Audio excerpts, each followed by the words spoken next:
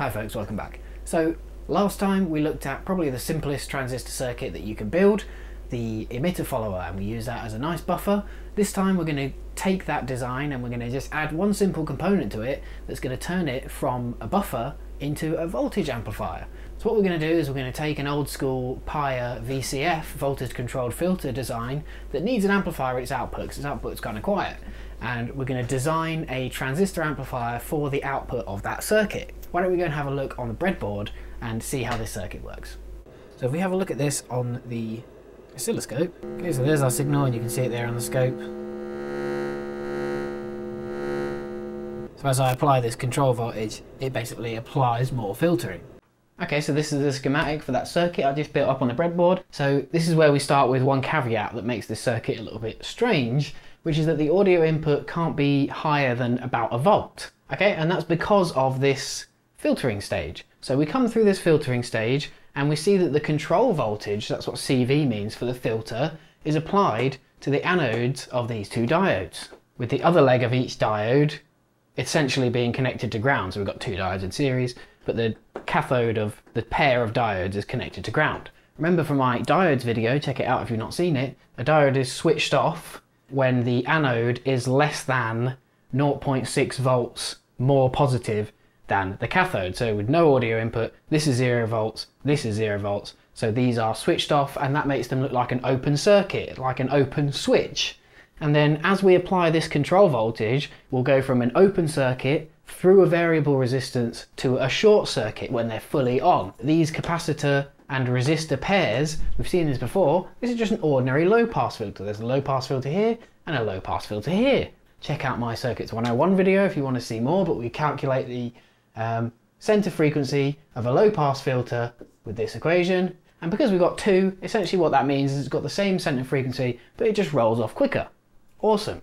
So this is why we need the input signal to be less than about a volt, because these need 1.2 volts to turn on. So if we apply a 9 volt, say, audio signal in here, then that's just going to switch on these diodes and the filter will just be stuck fully on all the time, and we won't be able to do anything with our control voltage. We want to be able to affect how much filtering is going on with this control voltage. That's the whole point of this circuit.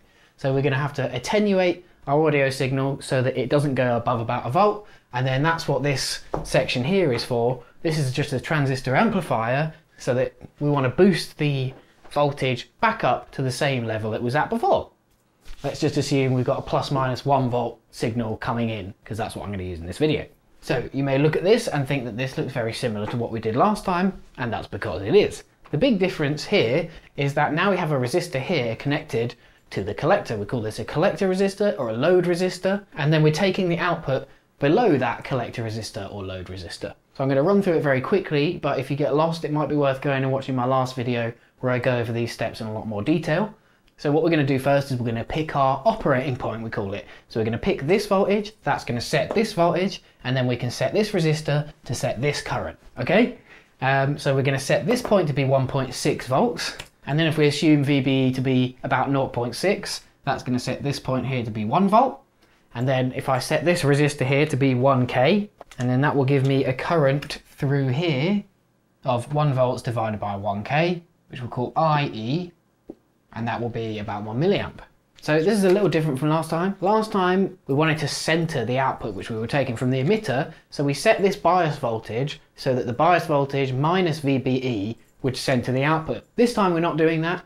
We want this point nice and low so that we can, because we can only swing from 9 volts, well, a bit below 9 volts to a bit above this emitter voltage, right? So this gives us 8 volts of swing. So then we've got this emitter current, which is 1 milliamp, and we can approximate that because the base current is very small, that the collector current is approximately equal to the emitter current. So if I pick this resistor here to center the output in the range that I have, I've got about 8 volt swing, so I'll set this to be 3.9K, which is the nearest preferred value to 4K. With no input signal applied, I'll have 1 milliamp times 3.9K dropped across this resistor. That'll be about 4 volts. So then we'll have 9 volts minus 4 volts will be 5 volts, and then 5 volts sits nicely halfway between 1 volts and 9 volts.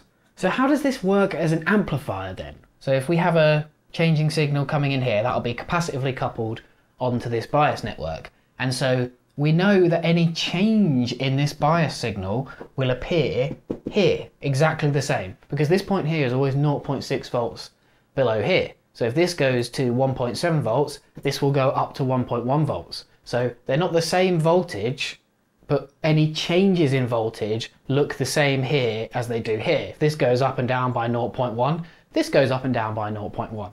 And if this point goes up by, let's say, 0.1, then that means that we now have 1.1 volts across 1K, which means we have 1.1 milliamps. And now this 1.1 milliamps, because these two currents are approximately the same, will flow through this resistor, but this resistor is 4 times bigger than this one. So we have a gain of 4, well minus 4 in fact, because as the current increases through this resistor, because we're taking the output beneath this resistor, the output here will drop, right? So if this voltage here goes up by 0.1, this voltage here will go down by 0.4. Remember, we picked this ratio for these resistors, but we haven't picked the actual resistors themselves. So to divide this down, I'm just going to put 47k here and 10k here.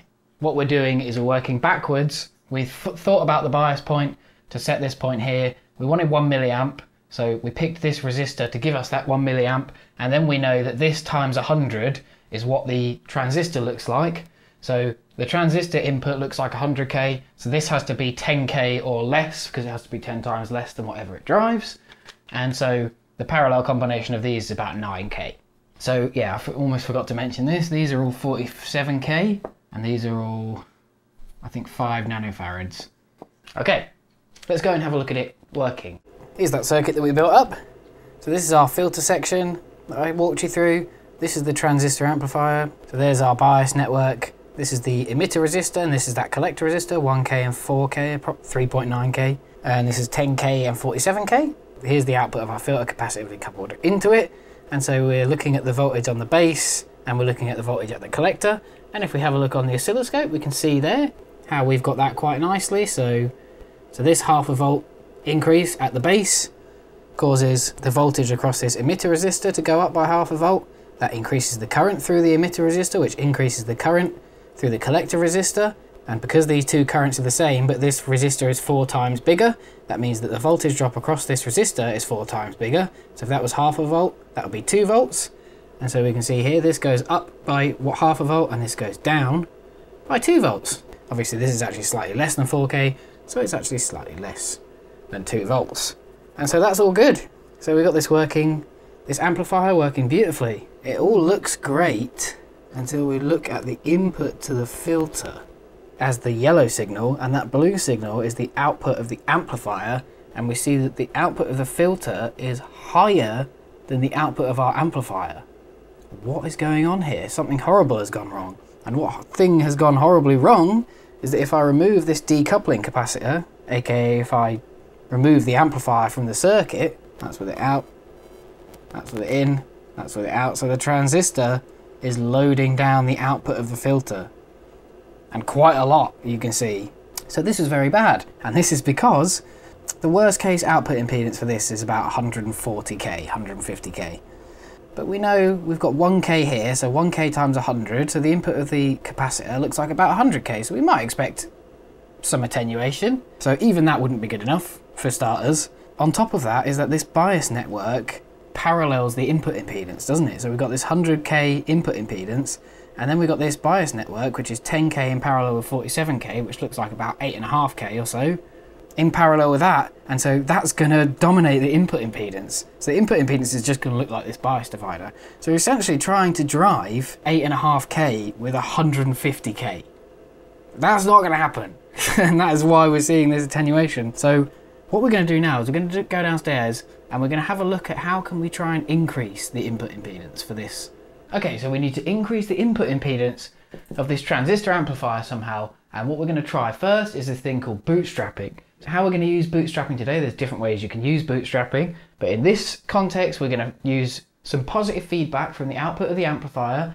So what that means is we're going to feed some of the output of the amplifier in phase back to the input, and what that's going to do is increase the input impedance of the amplifier, and let me explain to you how that's going to work. So basically what we've been doing until now with these transistor circuits is we've had this DC biasing circuit, and then we've had the AC signal superimposed on top of that DC bias. So essentially the DC bias and the AC network has been kind of the same thing. But what we're going to do with this bootstrapping is we're going to have one network to do the DC biasing and a different network completely that does the AC circuitry, okay? The first thing we do is I'm going to detach this biasing network from the base of the transistor. So this is going to be our DC bias. Remember, whatever we see here times 100 is what we're driving. That's what the transistor looks like. So this needs to be 10 times less than that. So if this looks like 100k looking into the base of this transistor, watch my last video if you don't know what I'm talking about here, then we need this DC bias circuit that we're about to build to look like 10k or less. So at the moment this looks like 10k and we were just connecting it in parallel.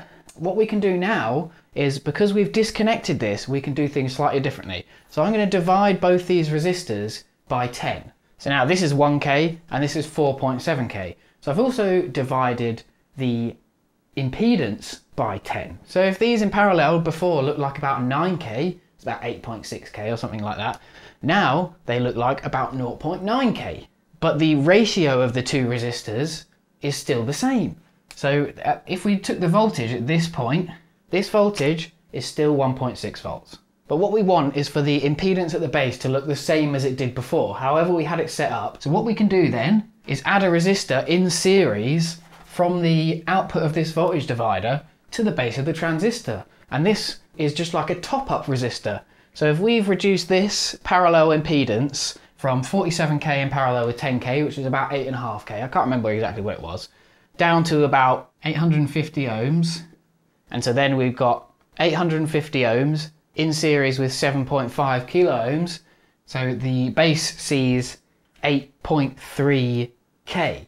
Yeah, and so the 47k in parallel with 10k was 8.25k, now it sees 8.3k. So what we can see now is that we've changed this arrangement, we've divided these down by a factor of 10, and that's kept the ratio the same, so we've got the same voltage, and it's allowed us to put this 7.5k resistor here, so that the base now sees the same impedance at DC, but now we see something very different at AC. We feed the input signal in like this, we will see any changes that we put in here, down here. We know this already, so let's say we put 0.5 volts in here. So what we're doing here is we've got this 1.6 volts here, that's in series with the base. So the base is biased to be 1.6 volts.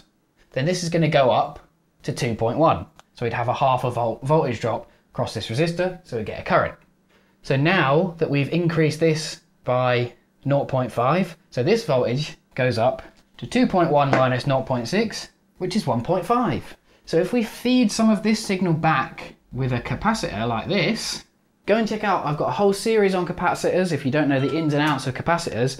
The golden rule to remember with capacitors when you're talking about changing signals, the voltage across a capacitor will remain constant. When you apply a changing signal, remember, let's rewind back to before we applied our input signal. So this side of the capacitor was at 1.6 volts, this side of the capacitor was at 1 volt. Then when we apply this signal and this side goes up by half a volt to 1.5 volts, because we had this 0.6 volts across the capacitor, if we raise one side of the capacitor has to maintain this 0.6 volt difference that it had before. So for that to happen, this voltage here has to go up to 2.1 volts.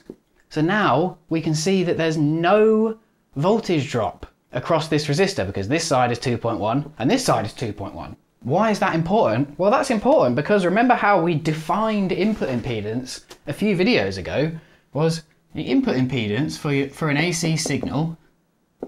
If we make a change in voltage and we measure the change in current caused by that changing voltage, then that is our input impedance. And so if we've applied a half a volt signal and we've had no change in current, then mathematicians look away, we've got an infinitely large input impedance. Hopefully the fact that I've just said that we've got an infinitely large input impedance has set a red flag off in your brain. We can't have an infinitely large input impedance. There's one tiny trap. So the reality is that the emitter of the transistor has a very small resistance associated with it. So we can model the output of the emitter as having a tiny, teeny, tiny. It's dependent on the collector current. We'll go into it in more detail in another video. And we call it RE prime. 0.5 volts that we see at the input goes out of the emitter, and then it goes through this voltage divider. You see here with this RE prime, and this is RE. And so at 1 milliamp, this RE prime looks like about 25 ohms. That's why we can usually ignore it, because it's usually quite small. 25 ohms in a voltage divider with 1K, you know, we can usually ignore that because it's below our 10% threshold, so we can usually ignore it. But very small is not nothing. So this will make a difference. So now when this goes up to 2.1, so we go up to 2.1, that means we get 1.5 here. That goes through this voltage divider. We've got a voltage divider made of RE prime and RE. Wrong. Remember, this is a short circuit. So this is short circuited because we're talking about AC signals here. The power supply is a short circuit as well. So we've got our 1.5 volts in a voltage divider with RE in parallel with this 1K resistor, in parallel with this 4.7K resistor. So this would be like a, I think I used like 100 microfarad capacitor here. Nice big capacitor. And so that's why you usually see these resistors, so they were 47K and 10K, you usually see people halve these resistors and then top it up with this resistor. I divided them by 10 so I could have as big a resistor here as possible, but I had to be mindful. So these two in parallel are about 850 ohms. So that would parallel this. So that basically makes this voltage divider worse, but we're still better off doing that and having this bigger resistor in terms of the final input impedance than if I just divided these by 2 and done that. Maybe you try that out on a piece of paper at home and prove to yourself that that is true. So we've got a voltage divider with 25 ohms, and this whole thing here looks like about 450 ohms. So this should have been 0.5, I wrote 1.5 by accident, because remember, it's only the AC signals that go across this capacitor. So for the DC signals, it sees a different voltage divider, everything is completely different, and those two things are kind of superimposed on top of each other. I know that's kind of complicated at first, but so if we put 0.5 volts into this voltage divider, we get about 0.47 volts out, okay? And so then that gets added on to our 1 volt that sat here before, the 1.47 here. And so now this side goes up by 0.47 volts instead of 0.5 volts. So this will be 2.07. So now what the current through this resistor is going to be 4 microamps. And so that's why I divided these by 10, so I could get the biggest resistor here possible. So our AC input impedance, 125K input impedance. So we've improved our input impedance from about 8K to about 125K. That's about 15 times better, which is great. That's a pretty good input impedance. I'd be happy with that for most circuits, 100K. So let's go upstairs and have a look and see how it works out in reality. Okay, so we're back upstairs. So we're still getting some attenuation here. So it's not ideal, but it's much, much better. And now if we compare the input to the output, we've got a 1 volt peak in, and now we're getting just over 2 volts peak out. We need to do one of two things really. We need to either improve the gain of the amplifier and accept that we're going to have some loading because of this particularly tricky source, or we can improve the input impedance further with some other techniques. This is why I picked this circuit, is because I wanted something really tricky, so we really have to go through a couple of different circuits and really we'll come out of it knowing a lot about transistors. Maybe as homework or something, you can go over adding my transistor buffer before this stage and improving the input impedance further. What we're going to look at over the next couple of videos, we're going to look at high gain amplifier circuits and the limitations and drawbacks of those types of circuits, and then we're going to go on to look at negative feedback, which is feeding the output out of phase back into the input, and that has lots of benefits of its own. So that's a topic of its own. We'll go into that in future videos. Thanks for watching. If you do want to see me going through that design but with the buffer instead, I've uploaded a bonus video to my Patreon. There's some other bonus videos on there of me designing stuff. If you're interested in that, please check that out. If not, thank you so much for watching. Please make sure to come back next time, like, share, subscribe, ring the bell, all that stuff, and I'll see you next time. Bye bye.